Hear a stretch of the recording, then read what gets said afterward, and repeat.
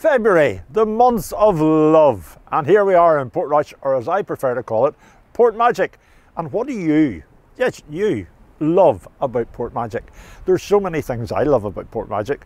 I suppose number one would be the people and the community and the friendliness and the fact that you can't walk down the street without somebody going, "All right, you still in shorts, big man?" Well, they wouldn't say it with that sort of accent, obviously, but you know what I'm saying.